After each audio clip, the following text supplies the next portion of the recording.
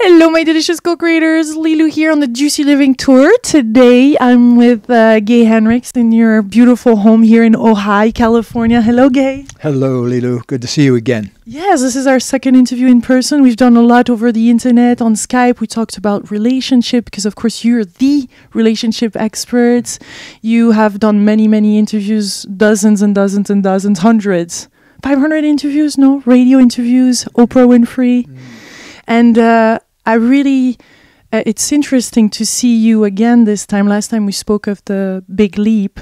And now last time you were speaking of this book that is now out. How cool is that? Well done. Congratulations. Well, thank you. It's a source of great joy for me because since I was 12 years old, I've wanted to write a mystery novel. I fell in love with Sherlock Holmes when I was 12 years old, and I used to read all the books by Sherlock Holmes.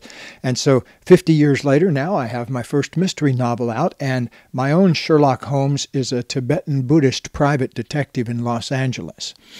And he goes around and he solves mysteries. Some of them have environmental issues that he's working with, and some of them are straightforward crimes, but he always brings a kind of a Buddhist perspective to it. And I'm proud to say that Hay House is going to publish the entire series. The number 2 book in the series comes out in 2013, early in 2013. And I'm now working on number 4 in the series, and we're working on a movie about the series. And so people have kind of fallen in love with my hero, Tenzing Norbu. That's why the book is called The First Rule of 10. His nickname is 10. And so he goes by the nickname of 10. But his real name is Tenzing Norbu. So, it's kind of based on some people I met in Tibet many years ago when I had the opportunity to ride a mountain bike, my bicycle across parts of Tibet, and 25 years ago. So I got to meet a lot of Tibetan monks and monasteries and that kind of thing. So Tibet has always had a special place in my heart, and so I made my hero a Tibetan Buddhist private detective. Yeah, and what are, I guess there are some lessons, and he discovers some things about life, about spirituality. Is that your desire? Actually, you wrote this book to reach more people on these topics? Yes. There's a lot of people that read mysteries that might not read a book about spirituality or relationship or something like that. And so I'm very interested in helping those folks learn something about relationship too. So, for example, the first rule of 10 is don't ignore intuitive tickles, lest they reappear as sledgehammers. Have you ever had that experience where you didn't pay attention to something and then it came wonk, and it happens a lot of times in relationships too, where Katie and I have worked with about 400 couples, I think, and either in here or in our small seminars. And I have found that a lot of relationship problems can be prevented if you pay attention to things that are right in front of your face, but you tend to overlook, and then they kind of come back to haunt you. Like I can't count the number of people that have sat in this very office here and said something like, I've said to you for 25 years that I was going to leave you unless you got in touch with your feelings. So now I'm leaving because you never did get in touch with your feelings. And so a lot of times life keeps presenting us the same lesson over and over again, but because of stubborn pride or whatever, or just clinging to the need to be right, a lot of times people don't get the lesson that's coming in until it comes in the form of a sledgehammer. But sometimes we can be confused if it's really a lesson, if it's coming from the other person or if it's coming from ourselves. Huh?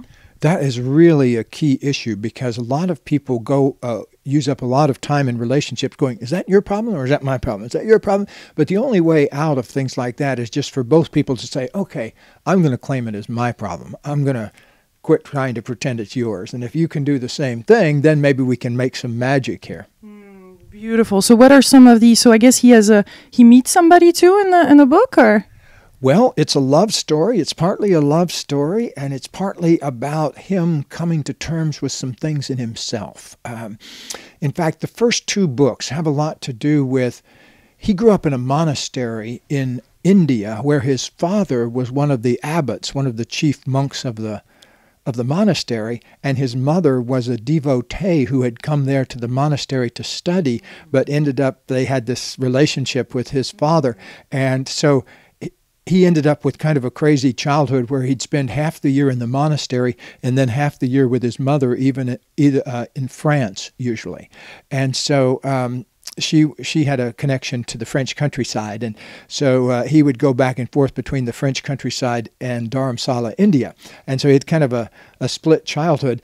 But what that taught him was how to get along in new cultures. But one thing, as a child of two different cultures, in relationships, it causes him problems because he's not sure who he is, or how to be in the relationship, because he had to be one way with his father and one way with his mother. And many of us who are children of divorce or one parent families, as I was, can really relate to that particular kind of problem.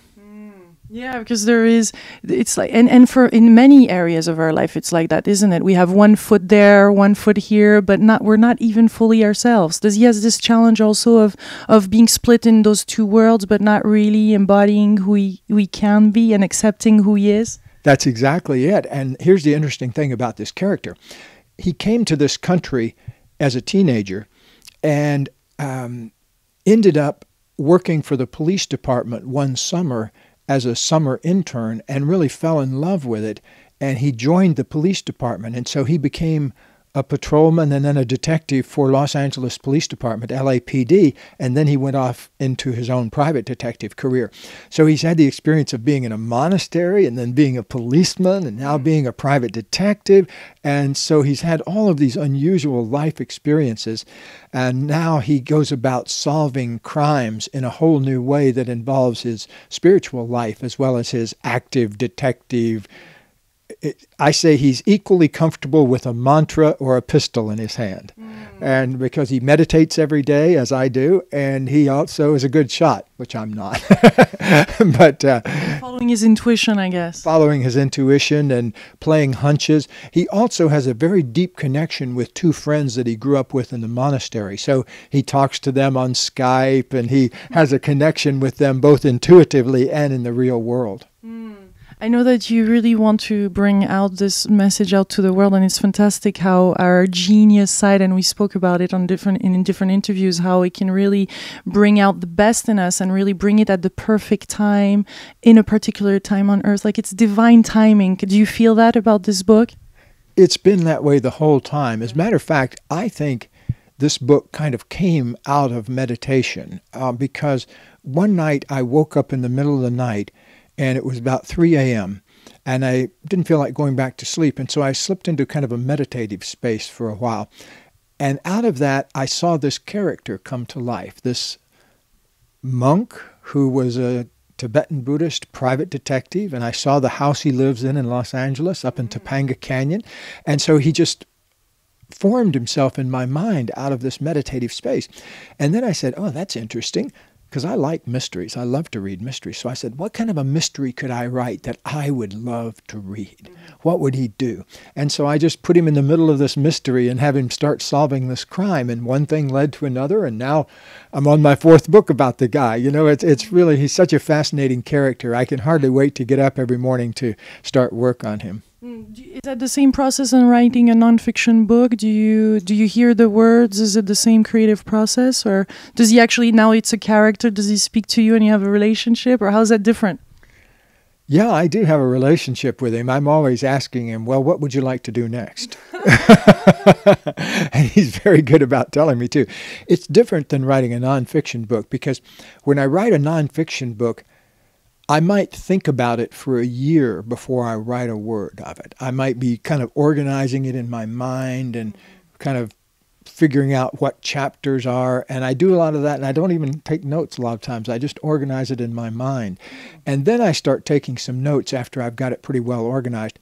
But I might even think about it for longer than a year before I write a word. Whereas with the mystery, I don't know what's going to happen every day when I wake up and go to work on it. Exciting. Oh, it's very exciting. This morning I woke up at just a little before 5, and I can hardly wait to get in here and start work on the novel, because I wanted to find out what was going to happen next, because I'd left him yesterday in this situation, that it's a tremendously emotional pressure situation, and I had to find out what was going to happen. And so it gets me out of bed with a yeah every day, you know. So I like things in life that get me out of bed with a yeah, you know, kind of attitude. So and without taking time on your sleep, for example, when we have a worry, it kind of, you know, it can come back during the sleeping time. Here it's something exciting, so you want to live it. Actually, you don't think of it at nighttime, or you do? Sometimes I do. If I wake up in the middle of the night, I might do a little work on the novel, you know, just up in my head. Actually, in the beginning, when I first wrote this book, the very first one in the series, I probably wrote this much of the book in my head before I actually started writing it down. I would work on it each night, but then I got tired of reassembling all of the pieces in my head. It got to be too much, you know, once I got about 20 pages written. And so one night I said, okay, I got to write this down. And so I started writing it down. Beautiful. So I know you have big ideas and you know, we spoke of intention and the big leap and wondering, and you love, I always remember what you taught me when we did this coaching, you know, I wonder how delicious this adventure is going to be. I wonder how many books I'm going to sell. And I love this because you have this, I just saw this in your office. I have to show you the 1 million mark. So I said, oh, have you sold already 1 million? No, Lilou. I said, no, this is an affirmation. And I had, my wife actually had this printed for me before this book even came out. And so we already had the affirmation of it selling 1 million. And it's on its way, but it's not quite there yet. But I'm a patient man. That's why I keep writing more and more. I've written 4 of them now. And it's wonderful to see that as yourself a teacher for many, many years, you're really applying it and you're using it, because we hear of those vision boards and of feeling it. Do you actually get also in the feeling place of it? And what is your way of manifesting all those great things that you manifested in your life that a lot of people would love to manifest it too? In different ways, of course. Yeah, I think in this book and in all my other books, it's really about 2 things. It's about what is within us, what is deeply within us that needs to be expressed, and then how can I express that in the way that touches the most people. So for every human being, think of it like you're breathing. Your in-breath is, how much can I experience? How big a life can I live? And then your out-breath is, how much contribution can I make? How much creativity can I release into the world? And so I like to think of each breath we take as a breath of deepening our experience and deepening our expression, deepening our creative expression. And, you know, if you go back to the very beginning, like there was this wonderful verse in the original Bible, but it got edited out later on of the official Bible. But the verse that touched me was from the Gospel of Thomas, which got taken out of the Bible later on, but it was in there in the beginning. And in that, Jesus is reported to have said, if you bring forth what is within you will save you. But if you do not bring forth what is within you will destroy you. And, I mean, isn't that really true? You know, that if you really allow yourself to express your creativity in the world, you get to have a great life. And if you don't, you suffer in some way. You know, so that I think in my travels around the planet, 33 times around the world so far anyway, I think the great pain here is not hunger or poverty. It's the lack of fulfillment, the lack of potential being expressed by human beings. You know, that it saddens me that we have tremendous potential but end up expressing so little of it. And so I think it's incumbent upon every human being to make a deep dedication, whether you're 67 years old like I am or 17-year-old like I had some 17-year-olds in here interviewing me the other day for some thing they were doing. And but whether you're 17 or 67, the problem is always going to be the same, is what is within me? What is within me? What is the creative depth within me? And how can I bring it forth into the world? In relationship, it's exactly the same. You know, every day of my life, I live in the question, how can I be better able to listen and love Katie? You know, how can I be better able to express my love for her? And so that's the question that is behind in relationships and behind us in relationship.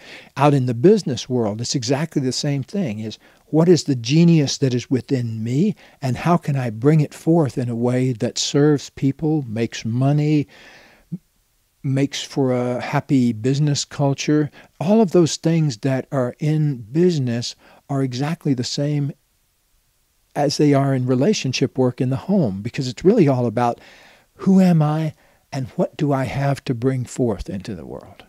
So what's preventing us from expressing that? What have you found out about the challenges?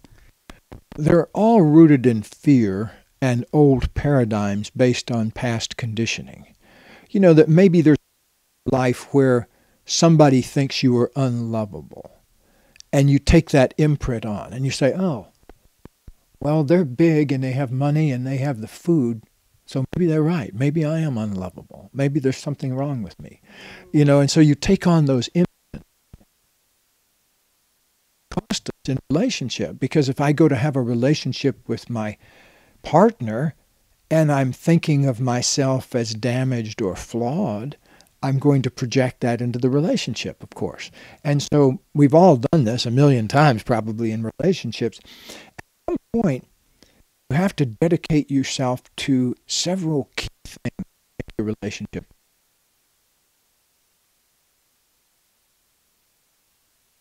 Honest under stress, telling the truth under stress. If somebody says, what are you feeling right now? You're able to say, oh, I feel scared, or I feel sad, or I feel hurt, or I feel angry. But being able to be honest about your emotions is probably the number one thing that makes relationships work. And not just being honest when you're angry, but being honest about feelings too. That's the real problem, is that underneath every angry person in a relationship is also a person that's feeling some sadness and some fear too, but a lot of people don't talk about it on that level. Usually men?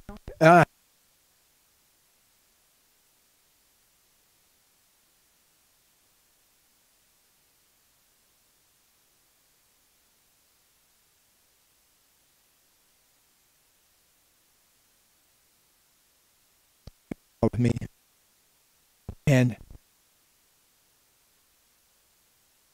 I remember him saying afterwards, hey, don't cry when you get hurt. That's not going to work well in this neighborhood.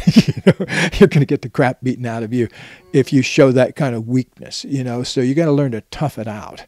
And because I got hit by this baseball, I was kind of sobbing, and he was sort of saying, knock that crap off. And so that was a pretty blatant example of it. But in one way or the other, I think, particularly in the culture I grew up in back in the 50s and 60s, there was a lot of emphasis on not showing your feelings, maintaining a poker face, keeping everything sealed out.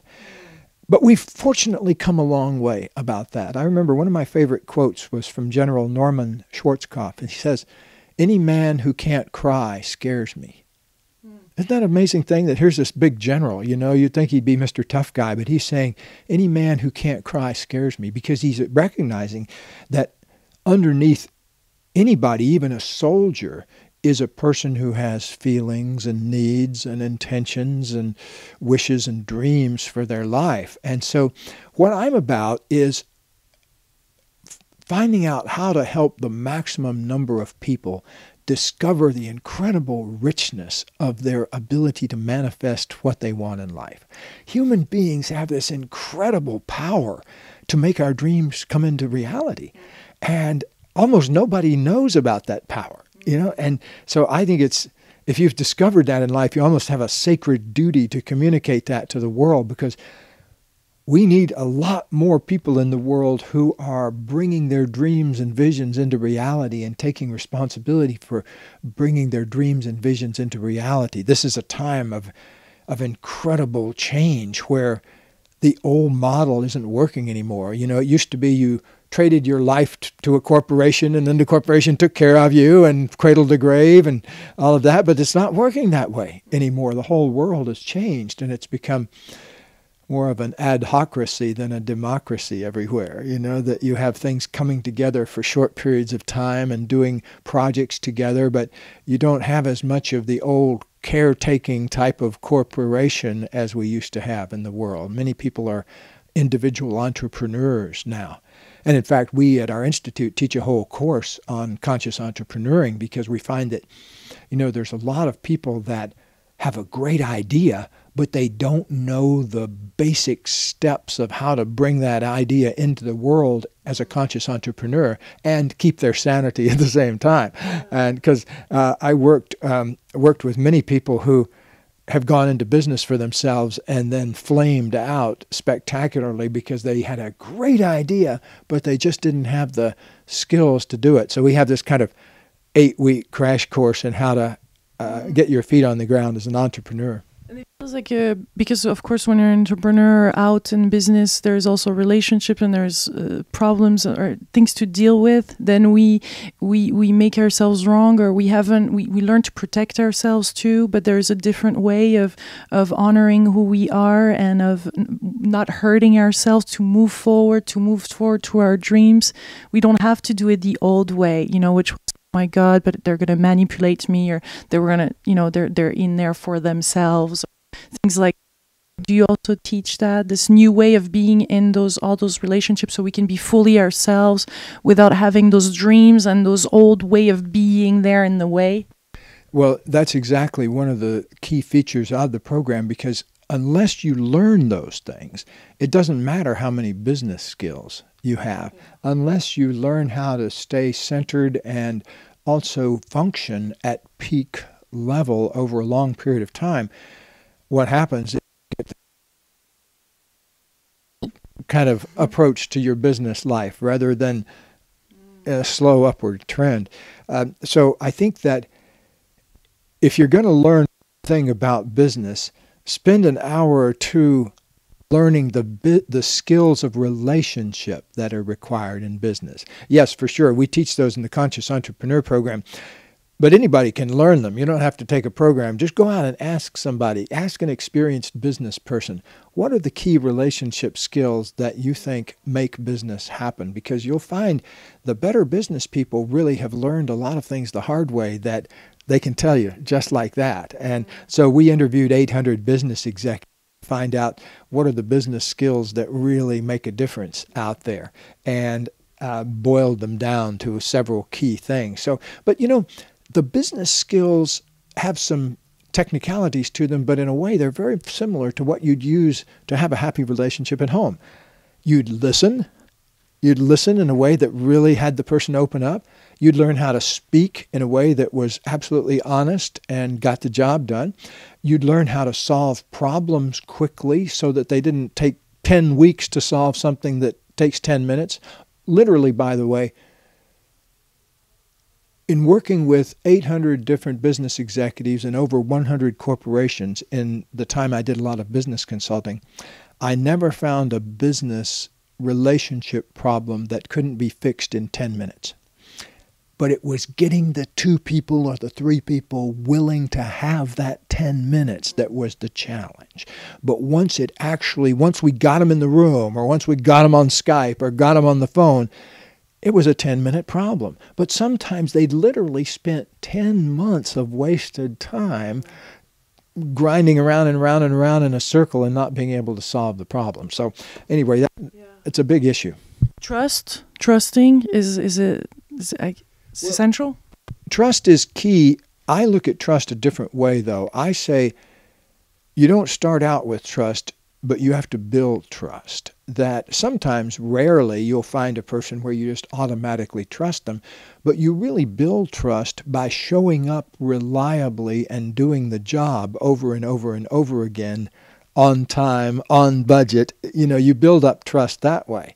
If somebody comes to me, like I had a general contractor building my mountain house one time, and he came to me one month and he said, "Oh, I'm going to run a certain amount over budget," which happened to be like a third. He announced this to me, and I was irritated about this, because, and I had up until that minute trusted him. But suddenly everything changed because he had failed to deliver. We eventually got it worked out okay, but it was, it's the kind of thing where a lot of people don't realize it's the act of making and keeping clean, clear agreements over time that actually builds trust. Because if your dad says he's going to pick you up at 4 o'clock from soccer practice every Tuesday afternoon, and he only makes it by 4 o'clock on 2 times a month, well, you don't need to know anything more about that, because it's the systematic over time making and keeping of clean, clear agreements that adds up to trust. Trust is also involved heavily in whether you can trust a person to be accountable or not. You know, that's in politics, you see people trying to avoid accountability a lot of times. They blame it on the Republicans, or they blame it on the Democrats, or they blame it on something else. And of course, one side blames the other, but what we would really love to see, at least I as a civic citizen, I'd love to see some politicians start taking responsibility for change. Like, you know, we did a lot to help create that recession. Now let's see what we can do to get out of it. Not, hey, the other guys, that's all their recession, you know, and because it's like a junior high school playground, people blaming each other and that kind of thing. We kind of expect our politicians to be grown-ups. And so I'd like to see them be at least as responsible as a typical high school student. Does 10 also has trust issues? 10 has trust. Yes, because also his relationship skills were kind of interfered with at an early age, because his father was a very stern guy and his mother was a bit of a drama queen, and so he has all sorts of stuff there. So he's a little bit clumsy in relationships. So he's learning. In the book I'm working on now, he's getting a lot better. But he's only in his 30s, you know, and in developmental psychology we have a saying. We say, in your 20s you experiment, in your 30s you find your life, in your 40s, you build your life, and in your 50s, you enjoy your life. And so, I mean, hopefully you're going to enjoy your life all along. But in general, people do a lot of experimentation in their 20s. And then along there, the light goes on. And they say, oh, there's the difference in this particular area. That's something that often happens in your 30s, you know, you kind of click in. I know it did for me. And then in your 40s, you kind of figure out the rules of the game and how to make that happen. And for me, that was, you know, being on Oprah and putting 1 million frequent flyer miles on my United card and all of those kinds of things from about 1985 to 2003 or 4, something like that. And then fortunately, then they invented the internet and Skype video and things like that, so I can sit in my office and counsel a CEO like I did the other day in Copenhagen. She's sitting there in the evening, I'm sitting there in the morning, and I'm doing my coaching session, and she's in her home office, I'm in my home office, so it's a whole different world, whereas I can remember literally flying all the way to Amsterdam from LA on a number of occasions because I did some consulting with KLM Airlines. But I remember one time flying all the way to Amsterdam for a 3-hour meeting and then getting on the plane and flying all the way back. And so 11 hours in the air each way to attend a 3-hour meeting. And now it's a different world, you know, and I love this new technological world a lot better. People all over the world watching this, and I can do it without having to burn any gas in my car.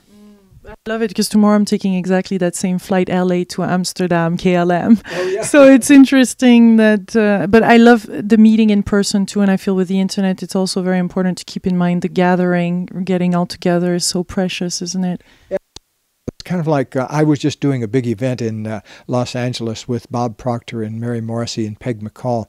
We do a thing a few times a year called Making a Million Look Small, and a thing called Supermind, which is a kind of a mastermind group of people who are really taking their lives into a whole other dimension. Anyway, I mentioned that because we were meeting with 300 or 400 people this year in Los Angeles, and I was realizing I really love to do things like that because there's nothing like getting several hundred people together who share the same intention, you know. And we were joking about it. We were saying this is like the Woodstock of manifestation, you know. We're because Bob Proctor and Mary and Peg and I have all taught manifestation skills for many years, but we've never, all 4 of us, brought our stuff together before.